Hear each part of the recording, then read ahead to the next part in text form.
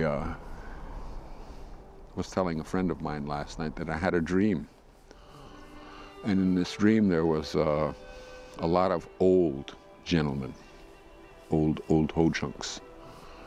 And they were all speaking, and it became this one old gentleman's time to tell a story. You know, I learned this story from my grandfather, and the way that my grandfather tells the story is the way that I tell it. But this guy was older, much older. And he started telling the story, and I could follow it. But he used words that I haven't heard. I've never heard. I inferred the meaning from the way he used it in the story. And I went and talked to my brother about it, my brothers. And we sat there and we talked about those words. It didn't ring a bell with any of us, you know, so I went back to the story and I told the story, and then I used that word. You know, and I go back and I'd say, okay, and this is where he used this word, and I'd use that word again, and we said that, you know, your inference is probably correct, what you think that it means. I think that's what it means too, but I don't know what it means. I've never, you know. It was a good dream.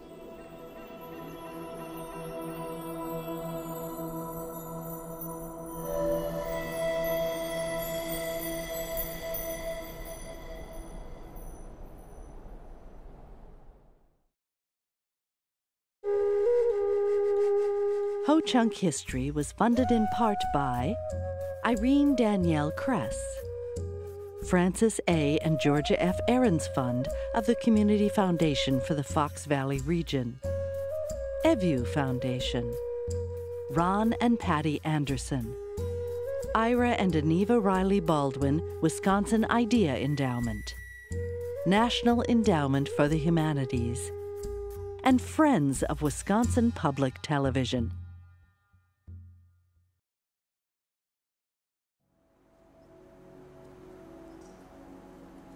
Ege hichakaro ni na ni karagit.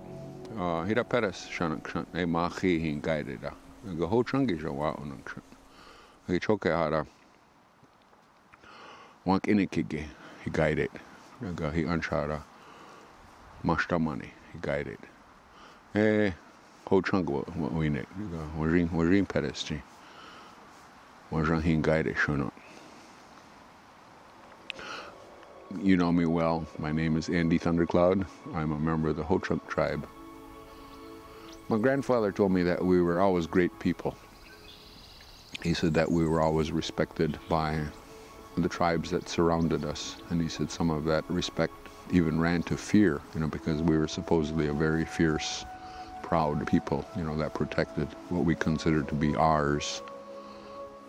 The land that we considered to be home ran from, I guess, North Michigan, the Northern Peninsula, as far as Chicago, you know, because Chicago has a Ho-Chunk name, and then from there it ran to the west, the Mississippi, and then from there we back up north again.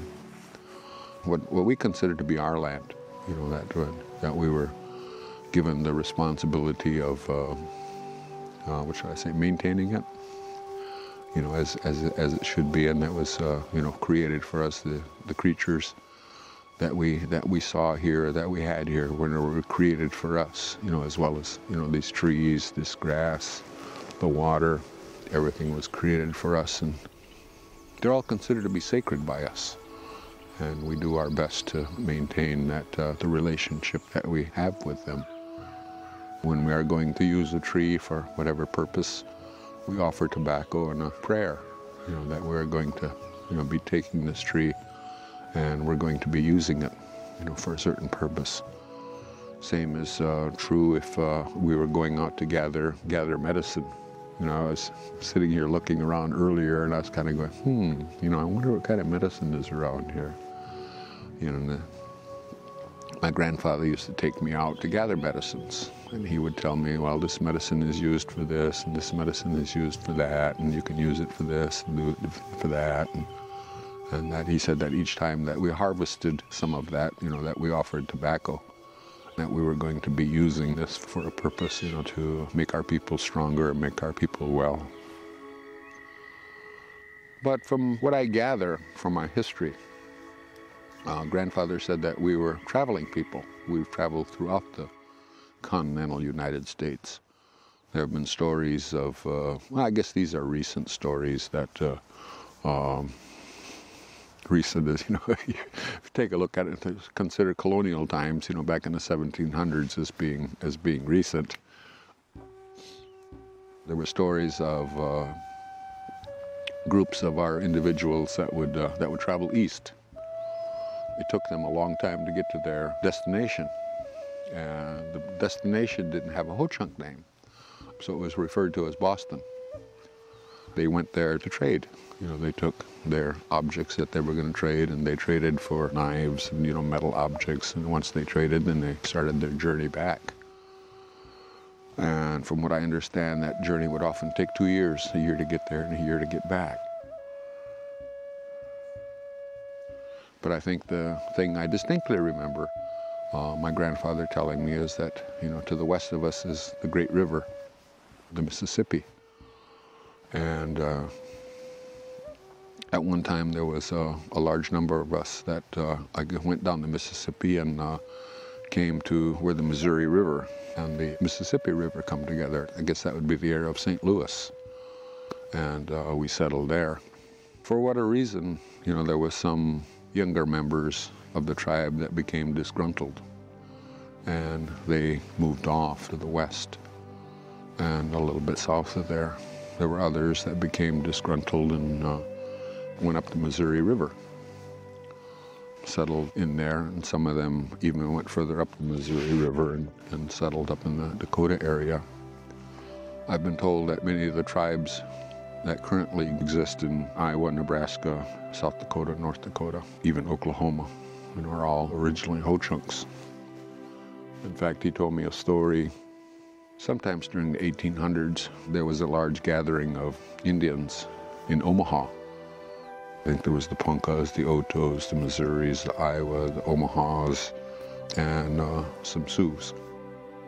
There was a gentleman that came from the east, and this anthropologist asked these other tribes, where you reside now, have you always resided there, or did you come from somewhere else? And each of them says, no, we came from Mokashuch. Mokashuch translates to Red Bank, the Green Bay area.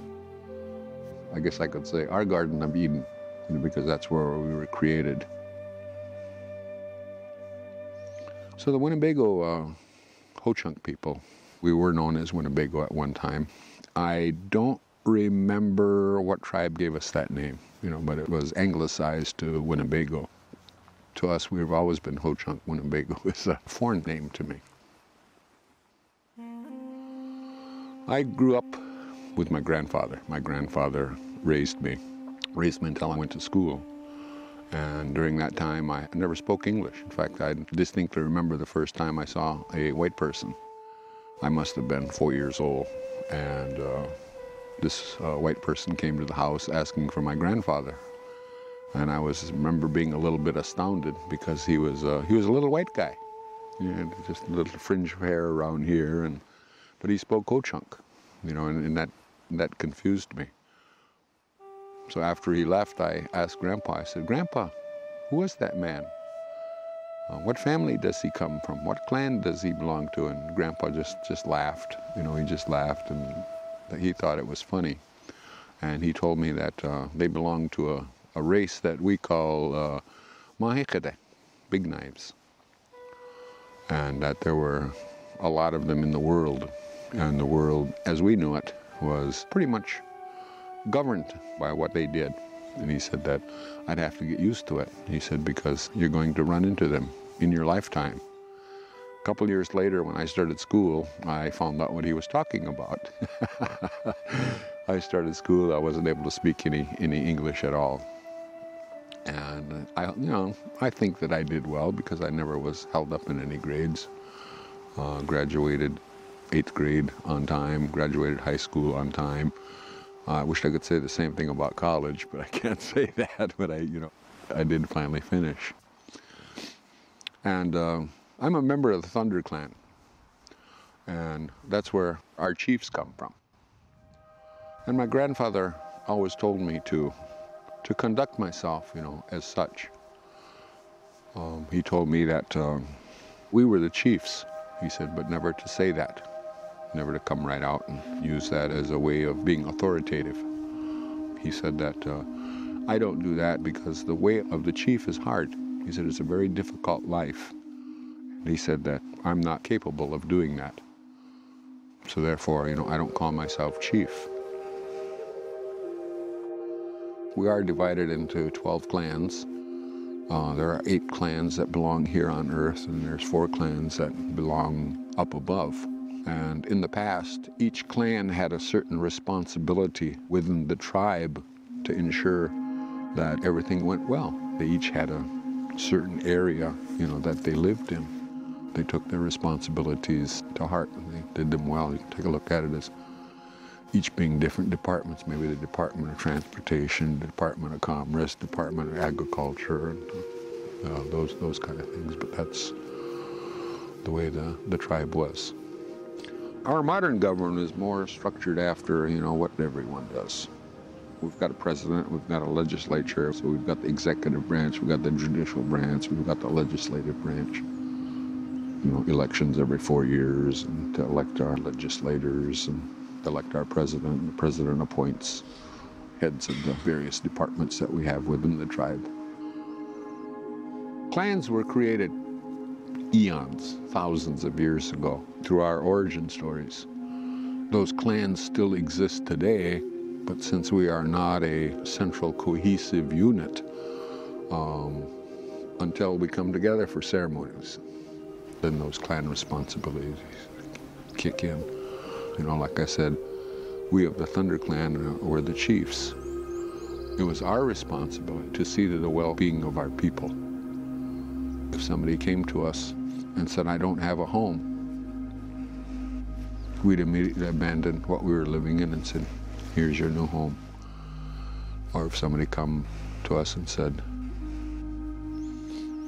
we haven't been able to procure any food, and that's all we had to do, is then we'd give them food and sustenance and whatever. And I think that's what grandfather was talking about when he said it was difficult. It's like in modern day times, if you were to come up to me and said, Andy, I don't have a car. And if I was a true chief, I'd reach in my pocket and say, here's your car. I'm a Thunder Clan because my father was a Thunder Clan. We follow our father's lineage. Although our mother's lineage plays a lot into it too. I've tried to explain our relationships, and I said it's simple, My father, all my father's brothers are my fathers. Hence, all their children are my brothers and sisters. Okay, all my mother's sisters are my mothers. Hence, all their children are my brothers and sisters. Now, my mother's brothers are my uncles, and my father's sisters are my aunts. I have a nephew now that's, this is funny, okay. His father is my uncle, but his mother is my sister. Okay, so on his mother's side, I'm his uncle, but on his father's side, he's my uncle, so we're nephews to one another. And that's, that's the way we address one another. It's a unique, relationship.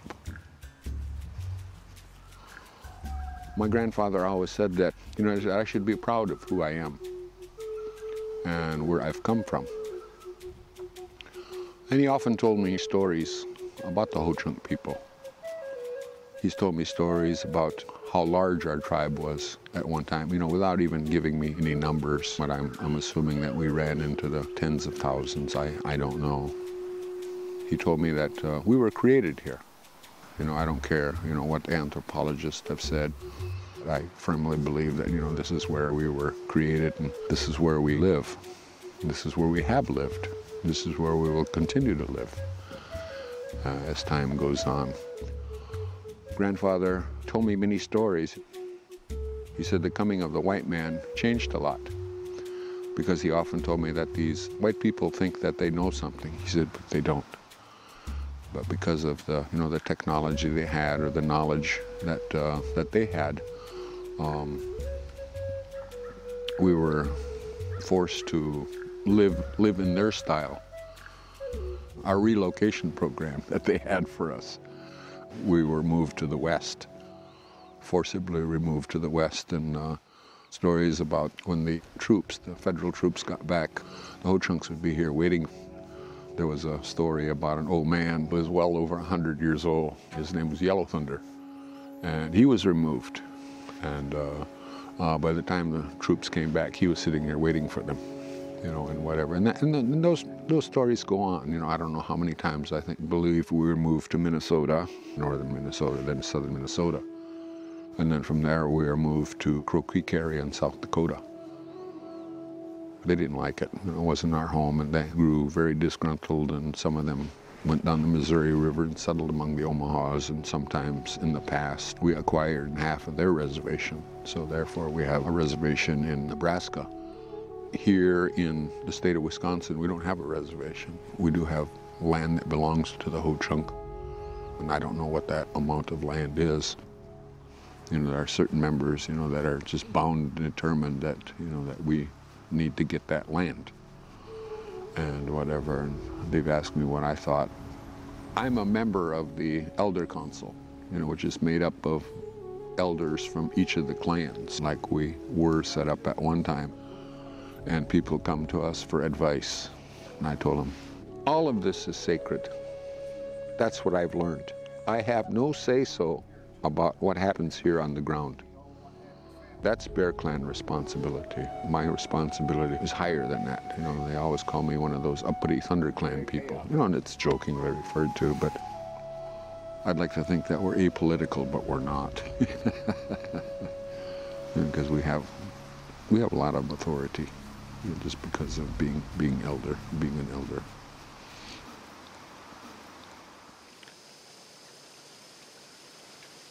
I guess that's just kind of a brief history, from what I've heard. Grandpa could sit for hours and talk to me and tell me stories, and believe it or not, I could sit and listen to him, because it was, it always amazed me. I guess we take a look at it and we think about it, and it was just like a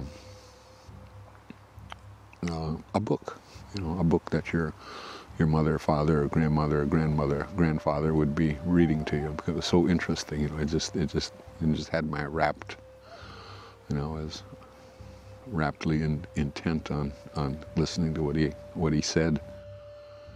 Because I remember even going to bed at night and he'd be talking, and I'd fall asleep and I'd wake up in the morning and he'd be talking again, and I used to wonder, think to myself, did he talk all night and I missed something? But I think the things that were of import, he told me many times. The same with my father. My father would tell me things, and then someplace down the line again, he'd tell me again. And I never told him, you already told me that. I would just sit and listen to them and nod, and they'd ask me if I understood, and even though I didn't understand, I'd say yes. I've told them to my children and my grandchildren exactly what my grandfather told me and exactly what my father told me. I blend history. I talk about our society. I talk about culture, just like I was sitting here talking about the trees and the grass and the earth itself, the water, and the relationship that we have with them. Each of what we see here has a story, and that's part of our creation story.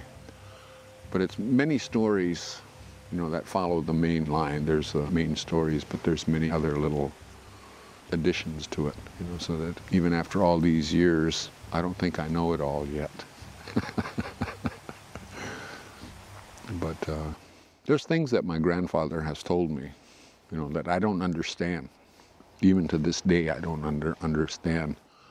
But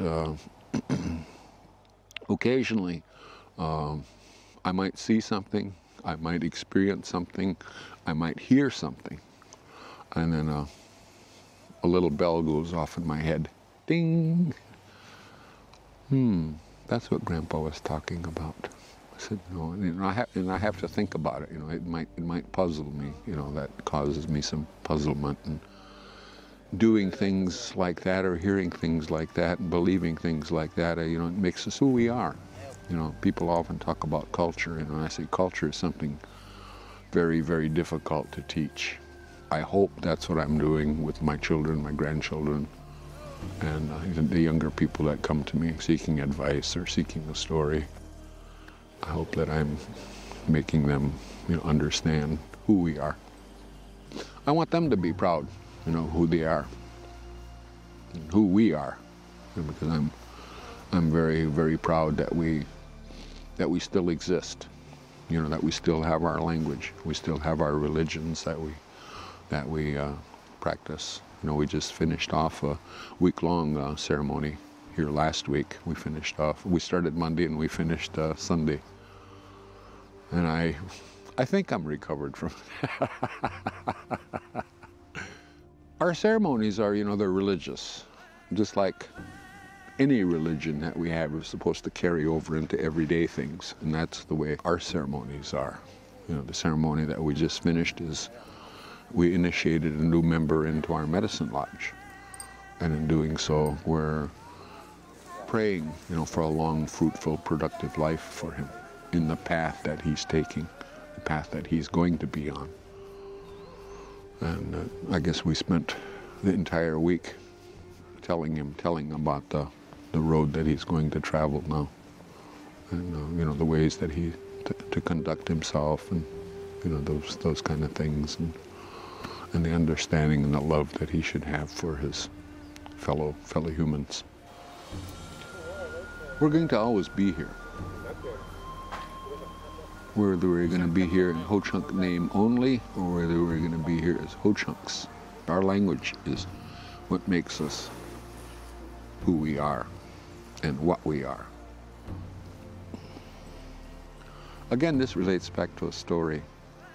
My grandfather said that we were given this language by Ma'una, God, and as such that it's sacred. Our language to us is sacred. You know, that we should treat it that way, you know, and that we should use it that way. And then he said that one of these days, you know, this language is going to be gone. And when the language is gone, that's the end of the world.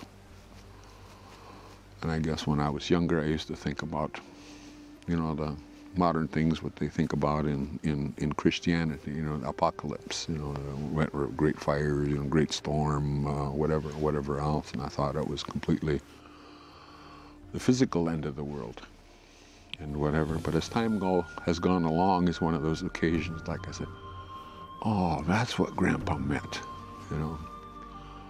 I see us becoming, for lack of a better word, I see us becoming more and more white as we lose our language, you know, and I see that among many of the tribes that I've gone to. You know, as they lose their language, they become more Europeanized, I guess would be, anglicized or whatever. And I see that's what he meant. What we knew, what our grandparents knew, what our great-grandparents knew, what they followed, you know, it's going to be gone. That's why language is important to me, and it's very, very important to me, because I don't want to see us lose the beautiful life, you know, that we have, you know, that I've known. You know, I don't want to see that. I don't want to see my children lose that. I don't want to see my grandchildren lose that. My great-grandchildren lose that. I believe it's important, and I do my best to maintain our language. In July, I was giving the responsibility of taking a new apprentice and teaching him our language, and I think he's doing very well. I think that in a matter of time he's going to be an excellent speaker.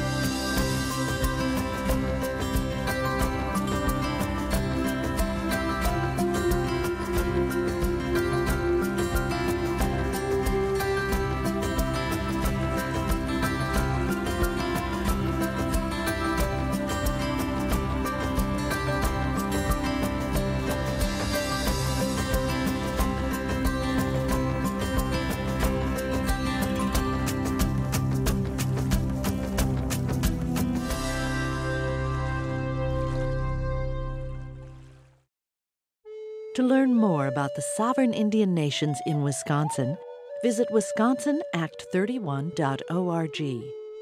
To purchase a DVD of this and other Tribal Histories programs, visit wpt.org or call 800-422-9707. Ho-Chunk History was funded in part by Irene Danielle Kress, Francis A. and Georgia F. Ahrens Fund of the Community Foundation for the Fox Valley region, EVU Foundation, Ron and Patty Anderson, Ira and Aneva Riley Baldwin Wisconsin Idea Endowment, National Endowment for the Humanities, and Friends of Wisconsin Public Television.